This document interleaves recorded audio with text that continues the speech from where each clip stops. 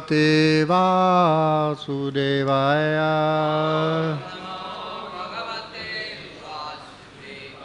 Om Namo Bhagavate Vasudevaya.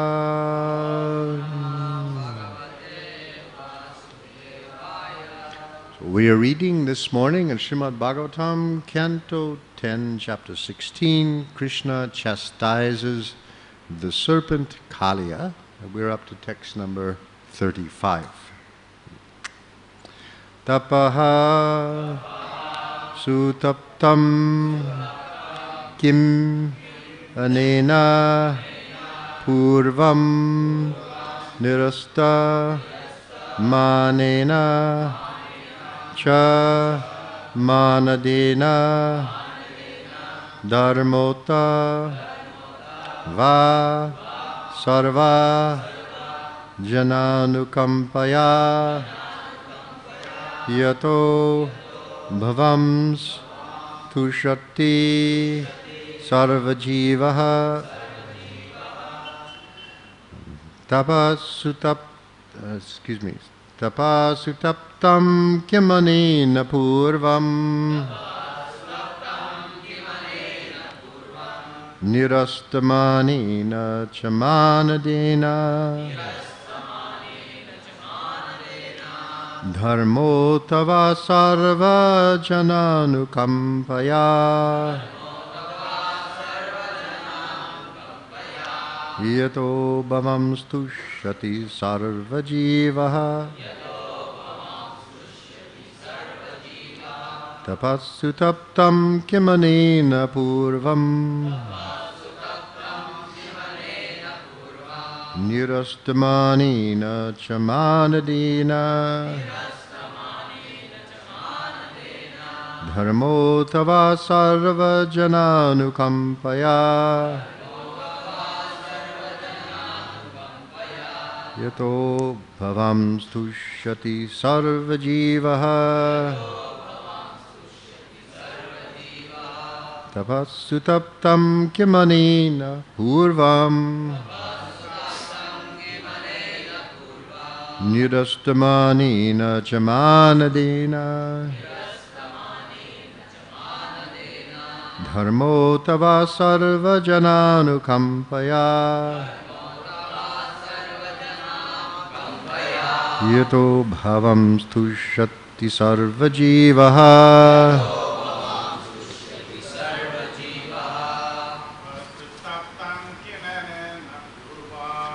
pasutaptam kimanena purvam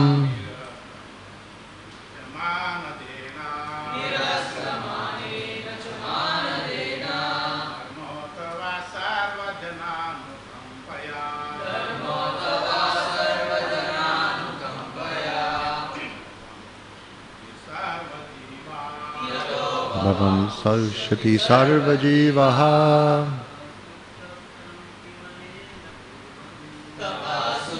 tam kimanena purvam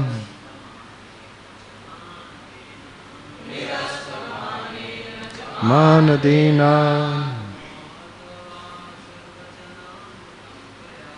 tamota sarva jananukampaya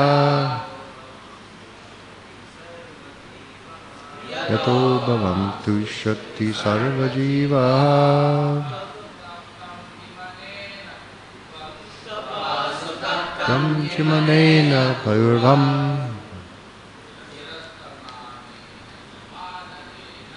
nirastamanena chamanadena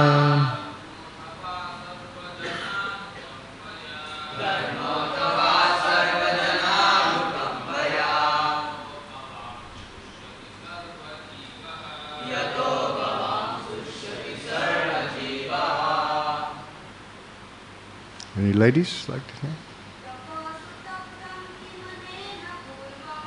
Tapasutaptam kimanena purvam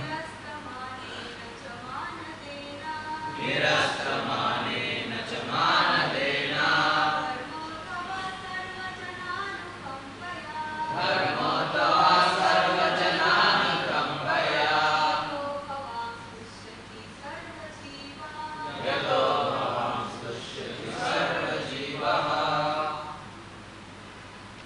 Tapaha, austerity. Sutaptam, properly performed. Kim, what? Anena, by this Kaliya. Purvam, in previous lives. Nirastamanena, being free from false pride.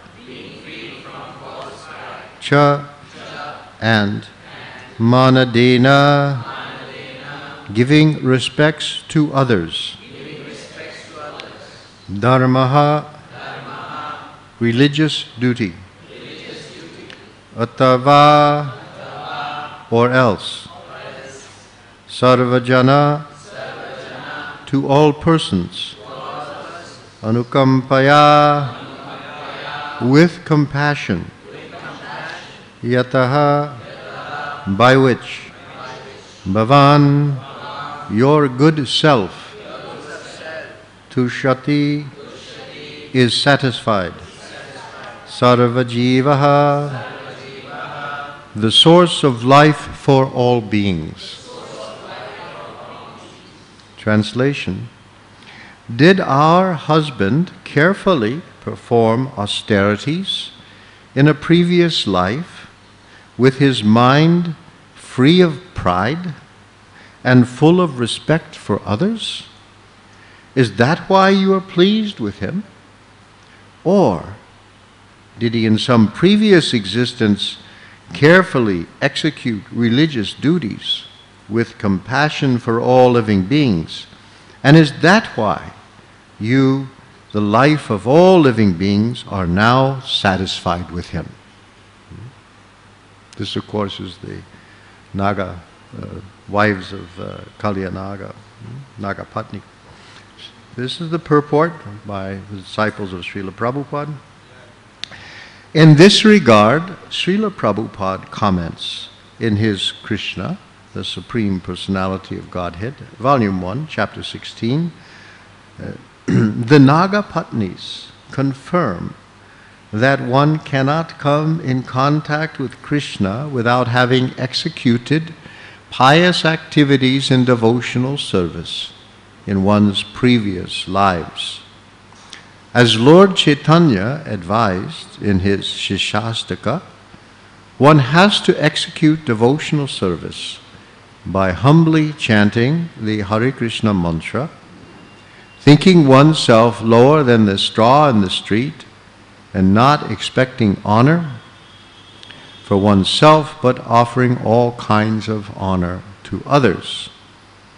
The Nagapatnis were astonished that although Kaliya had the body of a serpent, as the result of grievous sinful activities, at the same time, he was in contact with the Lord to the extent that the Lord's lotus feet were touching his hoods.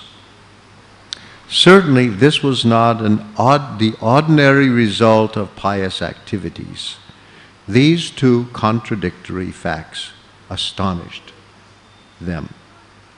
Nama Vishnu Padaya Krishna Prestaya Bhutale Srimati Bhaktivedanta Swami Namane Namaste Sarasate Deve Gauravani Pacharine Nirvishesha Shunyavari Paschachade Sutarane Omang Gyanam Timurandasya Garanjana Shalakaya Chaksurun Miritam Jainam Tasmai Sri Gurave Namaha Vanshakalpa Trubhyascha Kripa Sindhu Bhyevacha Patitanam Bhavanebhyo Vaishnavebhyo Namo Namaha.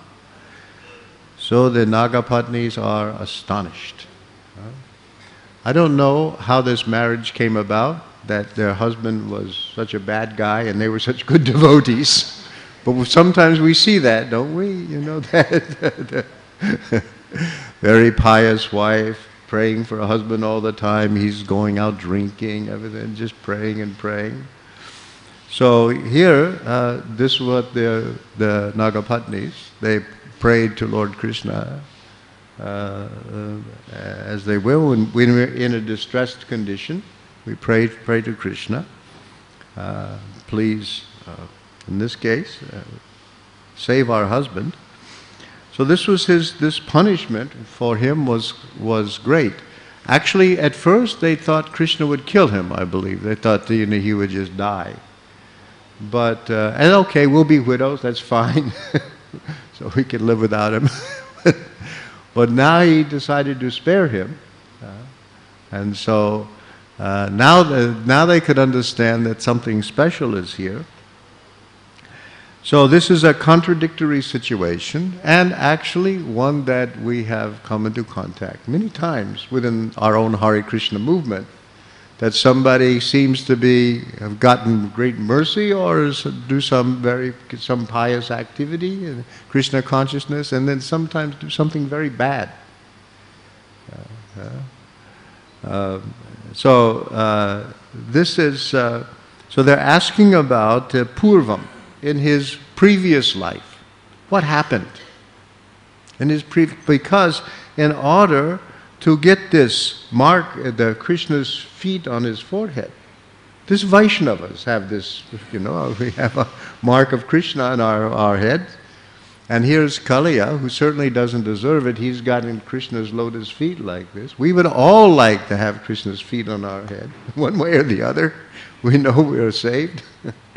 If Krishna puts his feet on our head. And so they're thinking now, no, this is not just, it must be something in his past. He performed austerities. Is that why you are pleased with him? They want to say. Because when they say this, nirastamanena chamanadena, here, we are quoting from Prabhupada's commentary in the Krishna book. He is naturally reminded of the Shishastrika prayers. Manada manadena, Trinadapi sulichena, Tororiva sahishnuna, Amanina manadena, Kirtaniya sadahari. That's the third prayer. And it illustrates that one is actually fixed in Krishna consciousness. It's the stage of Nishta. Before that, Anarthanivritti, and then Nishta. And so here, actually, a fairly advanced, not that advanced, but at least when one has attained the stage of being Nishta, and Prabhupada usually referred to this as being fixed up in Krishna consciousness. You should get fixed up in Krishna consciousness. It's not that advanced, but once one has attained the stage Nishta, pretty much you don't fall down, because that's the meaning of Nishta. You're fixed. But you're not completely immune from falling down, of course. And so it happens like that somebody may get there, because this is very unusual to see in this world, that anyone is humble and offers all respects to others. That's the Vaishnava way, but it's not the way of the world. The way of material life is the path of pride. Let me become bigger, let me become better, let me become greater. But in Krishna consciousness, the way up, that is the way of spiritual advancement, is the way down. It's the way of humility. To become humble. And devotees who want to advance in Krishna consciousness seek out humility. They desire to become humble. Of course, materialists can't understand this at all. And you have some inferiority complex, you are seeking out self-punishment in some way. But it is not that devotees seek out humility for its own sake. Oh, it's because one discovers that when I become humble, then my love for Krishna increases. And when pride comes in, it goes away. So devotees, when they begin to gain some feeling for Krishna, that's what we want. And we find out that when humility is there, that increases. So it is love for Krishna. So this is our instruction, like this. So they think he must have done this, but then maybe something went wrong somewhere. Because also we see that things go wrong. Actually, I had the realization just recently that I'm thinking, well, we are told by Srila Prabhupada, you become a devotee in your this life, you must have performed. It's usually a continuation from a past life. And so it's very fortunate that you can become a devotee and continue in your advancement. But it also means that in my past life I was a failure. At least for most of us. Maybe some are here for other reasons, for good reasons, but most of us, we got so far and we did something wrong. And what did I do wrong? And especially if you become, this far advanced, what could you do wrong? And it's here where one has to look at the offenses against the holy name. That somehow you can be a devotee and we somehow commit offenses against the holy name. And so we are instructed to guard very carefully against these offenses. Because we have to remember that sins and offenses are two different things.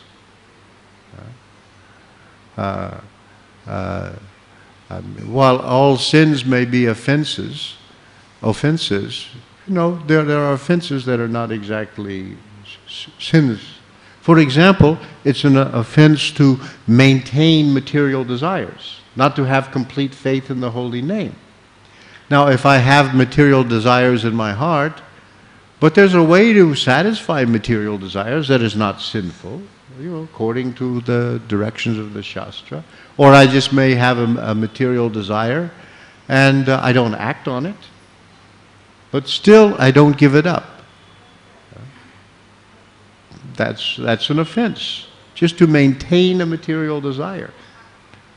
That's something that happens in the mind. We're told in Kali Yuga, at least if you commit some sin that's mental, you don't suffer reaction. But if it's an offense, it's still there. So those offenses they have to be guarded against. So this is our first thing, to at least come to this stage of amanina manadena. We have to at least begin to become free from offenses, or trying. Prabhupada calls this chanting on the clearing platform. There's 3 platforms of chanting: offensive, clearing, and pure. So offensive platform, I chant, I commit offenses, and I don't do anything about them. And I have seen in our Hare Krishna society that some people that they read Krishna book every day, they glorify Srila Prabhupada, but they think their service to God is blaspheming devotees. That's what they do. They go on the internet. So this happens. And because they're committing offenses, they think they're not making any advancement. And then they think, why am I not making any advancement? Oh, it's because the gurus aren't pure enough, or the GBC is this, or somebody else's fault. That's the reason, There are no pure devotees, and so on. So we see these things happen. So there can be these mixtures. On the one hand, that people are practicing Krishna consciousness in so many ways, or I'm just talking about the Hare Krishna movement, but go to Braj and look around at all the people with different kinds of tilak and what their lives are like sometimes. This is the fact. They love Krishna, but at the same time, they think that ganja helps their love, something like that. This is going on. So we have to practice Krishna consciousness on the clearing stage of chanting. Prabhupada says this almost pure chanting. I'm committing offenses, not pure, but trying to become free from offenses.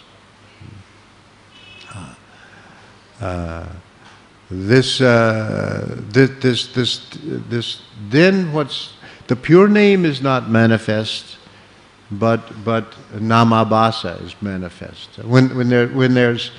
When I'm committing offenses and not trying to become free from them, then what we experience is nam aparad. Bhaktivedanta Thakur says, then the holy name is no better than letters of the alphabet. The potencies are not manifest.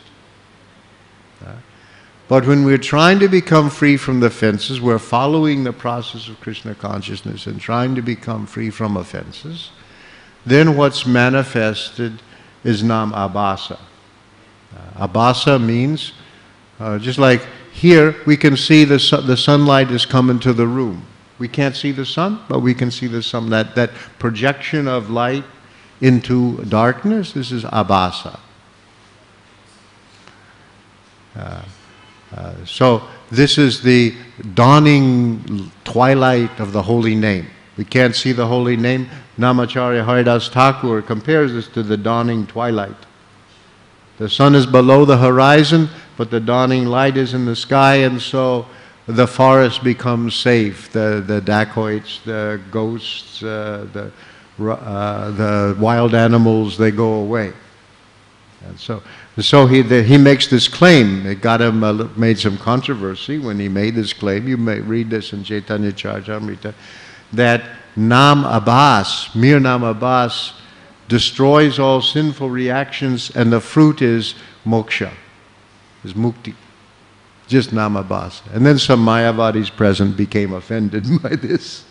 But that's what he said. Huh? And then he said the Shuddha Nam, the pure name, gives prema. That's the pure name. So by our effort should be to at least by our own effort get on the platform of clearing, so that this at least namabhasa is manifest. That's what we should do, and that clearing up. You know, this is in the second of the Shashastika prayer. The second Shashastika prayer is very interesting because the first is so magnificent. You know, all the benedictions that come from chanting, you know, they're just beautifully explained, you know, one after the other, how these things happen when they're Vijayate Sri Krishna Sankirtanam, when Sankirtanam is victorious, you know, then all these things will happen one after the other, and so it's wonderful. But the mood of the second verse, first he says, Nam Namakari Bahuda Nija Sarva Shaktis Tatarpita. You have given us so many names and placed in them all your potencies. Tava Kripa Bhagavan. That is your mercy.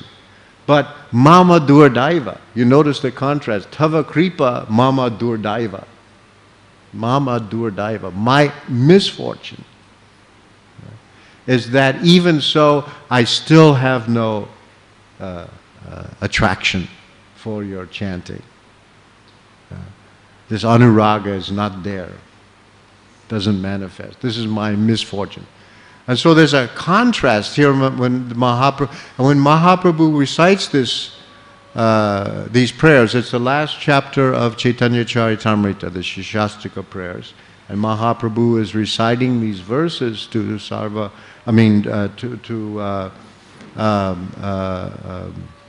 Swarup Damodar and Ramananda Roy. They're together, and he's chanting, reciting these prayers, and discussing them also in Bengali. It says that when Mahaprabhu recited this verse, he felt two things. Vishada means lamentation, grief, and dainya, humility. Because he's thinking, here's the Lord's mercy and here's my misfortune. I have to, for example, when one sits down to chant the holy name and he begins to chant Hare Krishna, Hare Krishna. I mean, here is the name of Krishna, none different Krishna, filled with all transcendental opulences. Namachintamani Krishna's Chaitanya Rasa Vigraha. That's the name. And now it's in front of my right here, Hare Krishna, Hare. I can chant it, which is remarkable that I'm allowed to say these names. I can say these names, and then 3, 4 mantras go by, and then I'm thinking of breakfast, or thinking of my mind has gone somewhere else. That means na anuraga, that my mind goes away. And then I have to force myself, I bring it back. This is the clearing stage. My mind goes away, I notice it goes away, I bring it back. This is what Prabhupada calls mechanical. And this is what's described by Krishna in this described when in the 6th chapter of the Bhagavad Gita. The mind wanders, you bring it back. He's describing yoga. Wherever the mind goes, you bring it back. That's what he's describing. And of course Arjuna says, well, you know, the mind is really hard to control. It wants to go everywhere. It's like the wind, you can't control it. Krishna says you have to make your concentration like a candle flame in a windless place, but the mind is like a hurricane, you know, like a cyclone. It blows everywhere. What am I supposed to do? And Krishna says, well, yeah, I understand the problem. You're right, the mind is difficult to control. And he says, but you can do it by abhyasa and by vairagya. Abhyasa means practice. Krishna mentions that many times in the Bhagavad Gita. Abhyasa yoga yuktena chaitasa na anyagamana. The mind doesn't go anywhere else. This is abhyasa, practice. Practice means repetition. Just like we practice every day, 16 rounds. This is repetition. You want to learn how to play Madanga, you have to practice. You want so many things. You want to learn how to write when you're a child, you have to practice. It's boring, you hate it, but they force you. So practice requires sometimes a little force. So that's the clearing stage. You practice, the mind goes away. But that clearing stage, when there's anuraga, then it sticks. You'd rather chant your rounds than do anything else. You're happier doing this. If I can have all day just to chant Hare Krishna, I'll do it. This is what Lord. But so Lord Chaitanya laments. You give me your names and still I'm not attracted. And the answer is we practice. And that practice means I chant the holy name while trying to give up offenses. And how do I do that? Because the next verse of the Shashtaka prayers, Trinada Pisunichena. But even if you see in the second verse, Lord Chaitanya is feeling dainya. This is your mercy, and this is my misfortune. So already there's some humility. So then I realize, yeah, it's Trinada Pisunichena. I should feel myself like a straw on the street. I once was listening to some tape of Prabhupada on a morning walk, and one of my godbrothers said to him, Prabhupada, how can I become humble? You could see from his tone of voice, he was thinking, how can I, with my good looks, my education, my talents, think myself into the unnatural and artificial position of humility.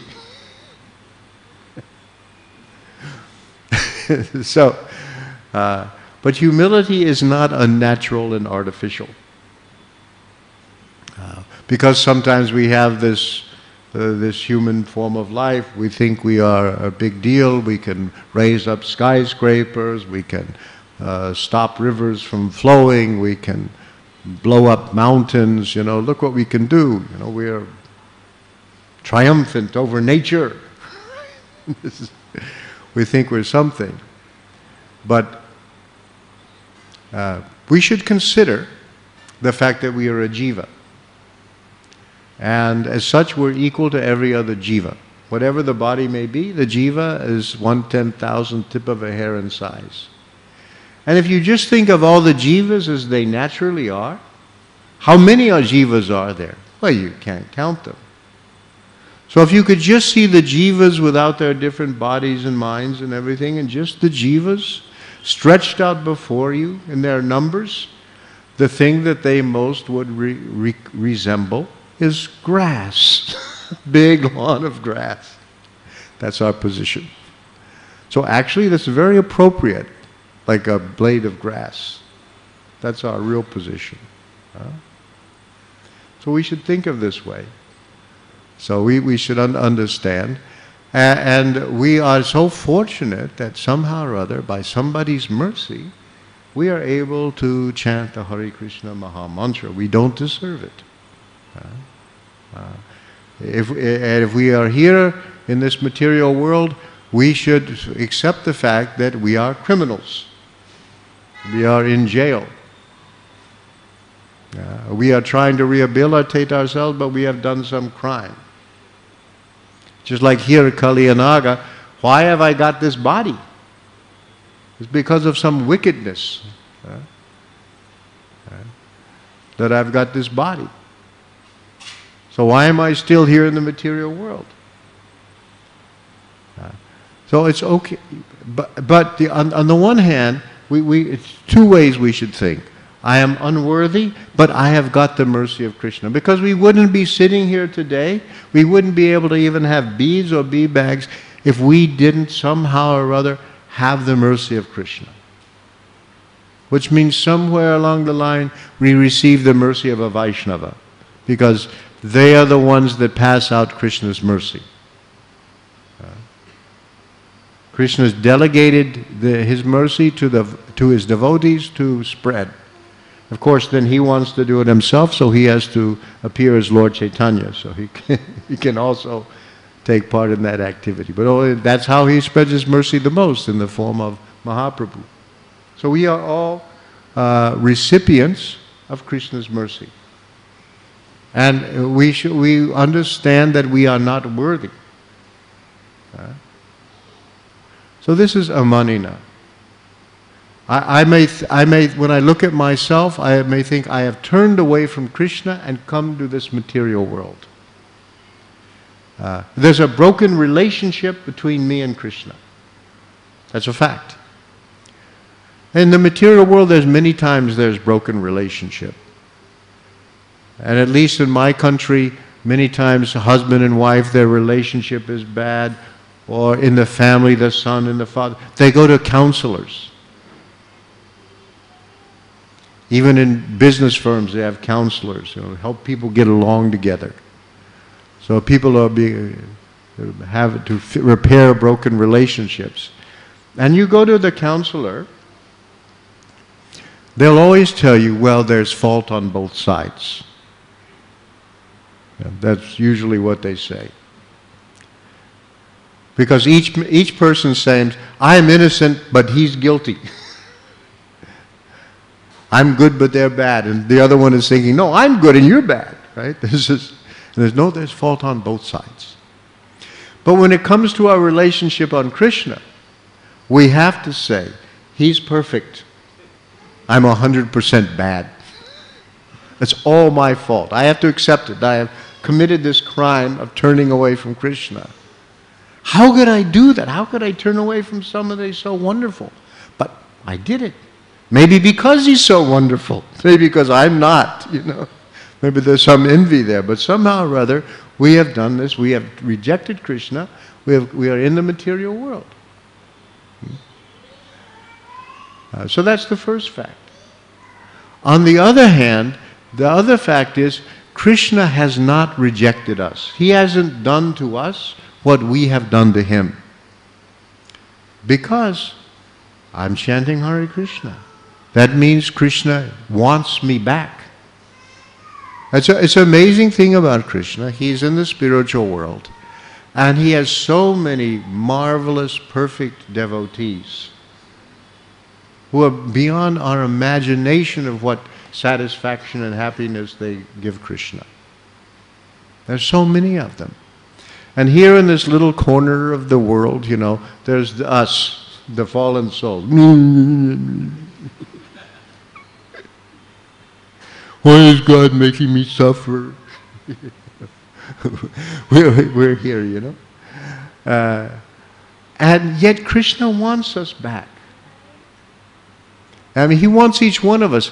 That means Krishna thinks that each one of us has something to offer him.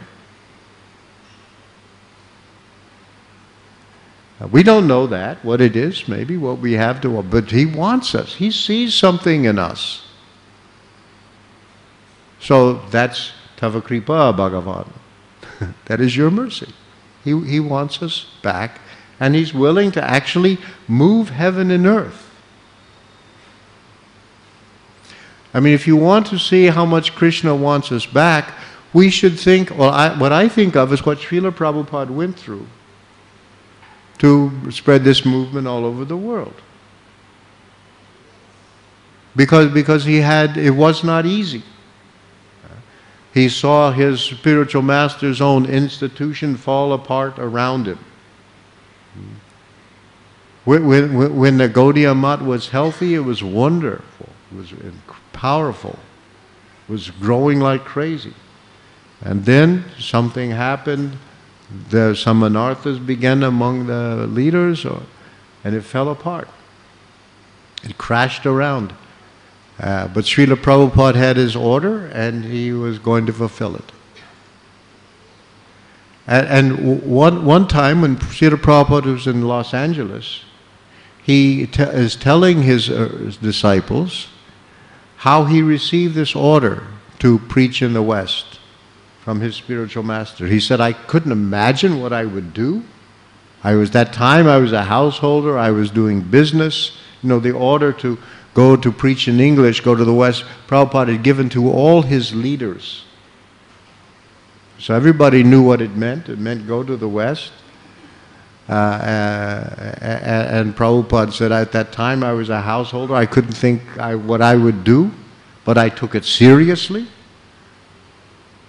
And then he said how he read Vishwanath Chakravarti Thakur's commentary on Vyavasa Atmika Buddhi verse in Bhagavad Gita, and said, yeah, I should just take this order and just execute it, whether it's possible or impossible, just do it.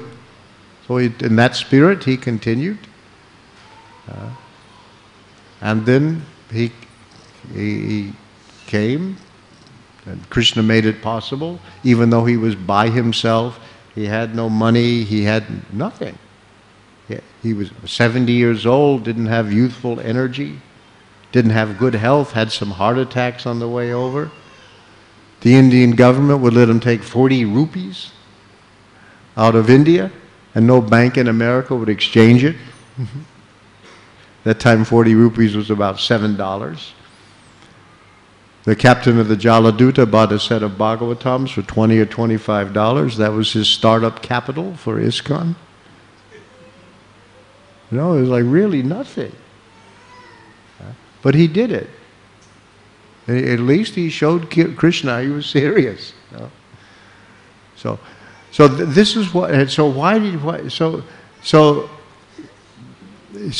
Prabhupada told us, I have received this order from my spiritual master, and now it was his disappearance day. On this auspicious day of his disappearance, I am giving you the same order he gave me. And this is what he said. to some extent you have understood this Krishna consciousness. Now you should have some feeling for suffering humanity. Vaishnava means to feel for suffering humanity. That was how he gave that order. You should feel for suffering humanity. Can you imagine the idea that here was Prabhupada in India, which is that time considered a poor, impoverished, backward, undeveloped country, feeling for the people suffering in America who had so much money. But we were. We were suffering. So he came. That is how and he went through so much trouble. So that trouble that Prabhupada took, we know is how much Krishna cares for us. That his devotees will do that for him. So we should have no doubt that Krishna wants us back. So if Krishna cares for us, you can afford to be humble. That's the important thing. What anybody else thinks doesn't really matter. But Krishna cares for us. And when we enter into a relationship with Krishna, we will find out what it is that he likes, because we will become ourselves. Right now, we have this body and mind that is the not self. So we will get that body. So this is our process. We get fixed up, and he says, first like grass, humble, amanina, not expecting any respect from anyone else, but manada, willing to give. That is the tree. One is the grass, manada, manadena. That's the amanina, manadena. One is the grass, and the other is the tree. Its fruits it bows down, and tolerant like anything. And willing to give all respect to others. In this way, you can constantly chant. So they're thinking that Kaliya, he must have at least done something like that in the past. He must have been a devotee. So here they're seeing this. So this can happen. You can be a devotee and you can fall away. But Krishna, still, we will keep going. We will keep going. Of course, we don't want to take advantage of this opportunity. We should try very hard to make this our last birth in the material world. We don't want to give any devotees any more trouble. They have to come back for us. The spiritual master actually has to come back, or at least make some arrangement if we don't complete this task. So they say the Nagapatnis were astonished that he had the body of a serpent, yet he's in contact with the Lord, so extent that his feet were touching his head. This is what all great devotees would like also. So this is the extraordinary benediction. This mixture is there. Let me just take a look here. I have Vishwanath Chakravarti Thakur's commentary on this verse, and let's see what he says. He says, they say, the Nagapatnis, this is how Vishwanath Chakravarti, with his mind free from false pride and full of respect for others, Kaliya must have done austerities in a previous life. Such austerity is characteristic of a real Vaishnava, for one does not see this type of austerity practiced by the non-devotees. As the Lord says, I am not pleased with wealth or with austerities. Ordinary austerities do not invoke the mercy of God. In some previous life, Kaliya executed religious duties with compassion for all living entities, and thus he is a Vaishnava. Mercy toward all living entities is not seen in the heart of a fruitive worker. Because it says here, just like that, with compassion for all living, anukampaya, Sarva Jana Anukampaya. That means Vaishnava. That's real mercy for everybody. So he must have been. That's how they can conclude like that. And so, anyway, maybe I'll stop now and see if you have any questions or comments. Huh? Yes, Prabhu.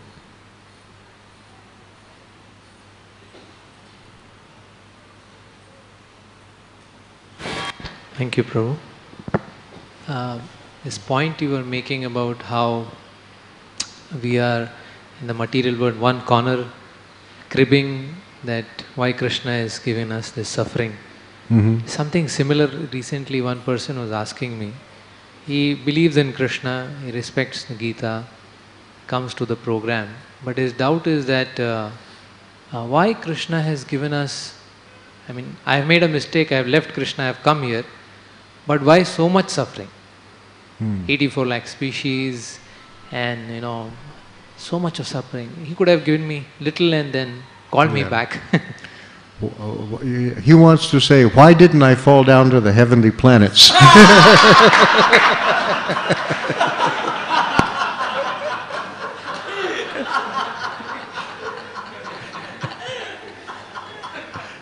That's what they want.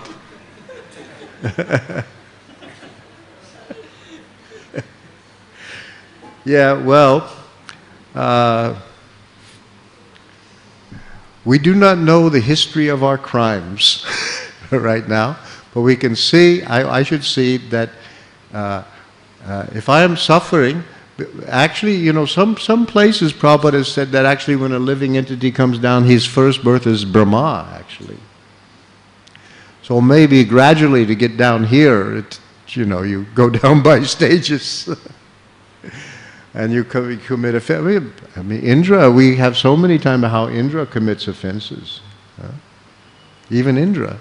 So you can, there's trouble in heaven also. So anyway, when I am undergoing some suffering in the material world, I mean, especially we preach in the West, people are angry at God. Really, it's always this anger at Krishna. Maybe it's not here. Often, people now, even in India, but in the West, all the time they're angry at God. I mean, I meet people who tell me, they don't like God, they hate God, and it's very interesting exercise. They say they don't believe in God, and I ask them to describe to me the God they don't believe in. Then I can always say, I don't believe in that God either. They describe some demon, something like that. But it's this anger that's there, that God has made me suffering. He should have created a world where I can cause so much suffering to other people, but nothing bad happens to me. That's what they're thinking, So we should accept that I am, whatever suffering I have undergone is because I have caused suffering to other people. Of course, these same people that are complaining that God is making them suffer, they're eating cows, they're going creating such a path of destruction, even in one day, you wouldn't imagine. And they don't know what it is. Anyway, for a devotee, we have to say that this is sent by Krishna, and I accept it. And I had other people also would say they become devotees, and then they still suffer. We see that plenty of times. I remember one fellow. He was a new guy in our temple, and he was cleaning the kitchen, and it was an old building we were renting, and part of the kitchen ceiling fell down on him and hurt his back. And then he couldn't stop. I surrender to Krishna, and the ceiling falls down on me. Why did he do this? So the thing to do is to say a difficult situation comes, I should somehow or other understand it as Krishna's mercy. And if I accept it in that way, I will understand how I can use it for my spiritual advancement. Srila Prabhupada has told us the story that when he finally gave free from householder life and broke off everything and came to Vrindavan to stay in Vrindavan, soon after he got there, he was gored. Some cow or a bull hurt him with a horn, and apparently he was badly injured. And Prabhupada told us, I accepted that it was Krishna's mercy, but I could not understand how it was Krishna's mercy, but I accepted it. Then he said, later on, I understood how. But I don't know what it was, but he said that. Later on, I understood. So we accept it that way. It will help us make advancement. And in the humble mood is say, well, I deserve so much worse. And it's true, I can think of, anyway. That in that way we will at least make advancement. And that some people will always remain angry at God because they're simply His enemies. The worst thing God did was He was God and not me. There are really people like that. Anyone may have time for one more word. Yeah, go ahead.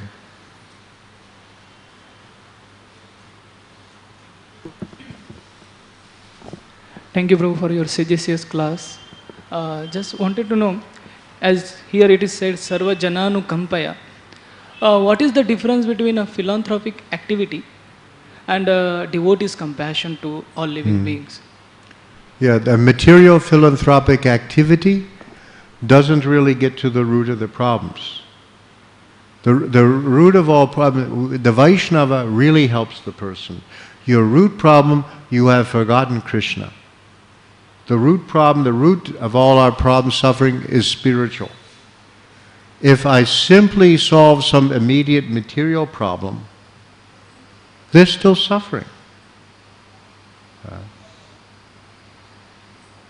If a medical worker goes and people are suffering from starvation, I don't bring them food, but here's some fans to keep you cool while you die. That's not really, I could have made the other effort. So here we want to go to the root, and this is the root of the cause of their suffering. And the philanthropic business doesn't get to that. And they will again commit. We cure some disease or solve some material problem. What do? They go on and commit more sinful activities. The problem goes on. It's still not solved. That's the reason. Maybe one last question, because I was told we have to stop now. Thank you, Prabhu, for your class. In today's verse, we are seeing 3 possible reasons why Kaliya could be receiving mercy in this present situation. So one is saying maybe he did tapta, austerities. One is maybe he was very humble and eager to offer respects. And then the third reason that is given is maybe he was merciful to everyone. Krishna also says in the Gita, Yesham tu antagatam papam. So unless one gives up sinful life, you can't come to Krishna consciousness. And we have also heard how Prabhupada once said that you don't have any qualification, I created your qualification.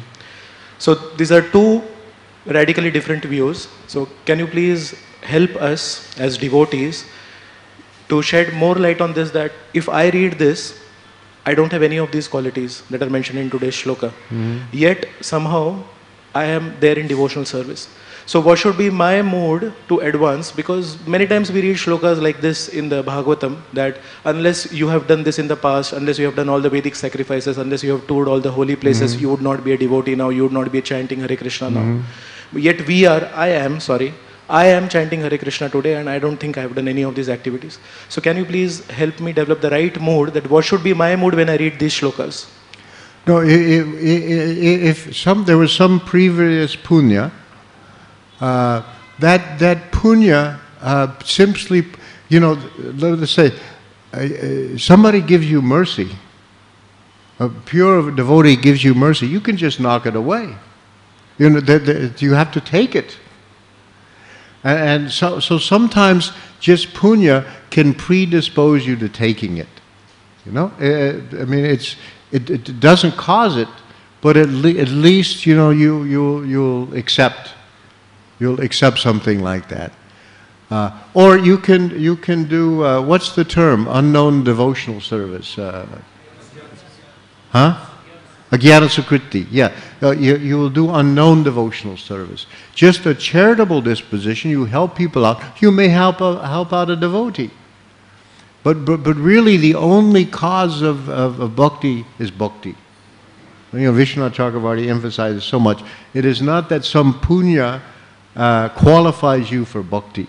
There has to be mercy. But some things will make you more liable to accept it when it comes. Because I've seen people reject mercy. Of course, we all have. The mercy is there and they reject it. Now, sometimes somebody will cram the mercy down your throat. I don't know.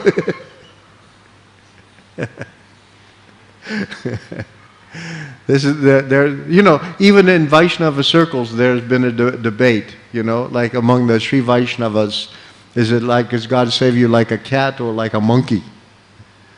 And also in Christianite circles, they have the same idea. Do you have to do anything at all or not? Maybe sometimes, I don't know what, things may vary from time to time.